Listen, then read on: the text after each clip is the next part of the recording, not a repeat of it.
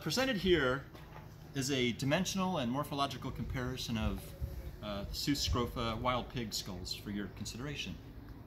This is a nominal, sort of a 150-pound boar that I captured or harvested in April. And this is more of a 3 Sigma wild boar skull that I harvested in May on public land, Los Padres Forest.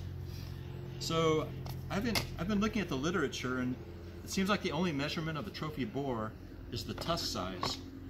But the gentleman who cleaned this skull indicated that this was one of the largest skulls he's ever seen.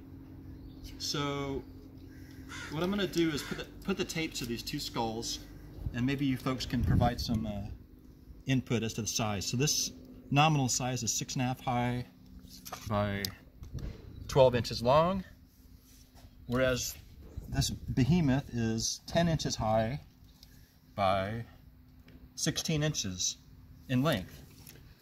So I'm just curious on what you other folks, hunters or biologists, might have as far as skull size and how large this size is in comparison. Thank you.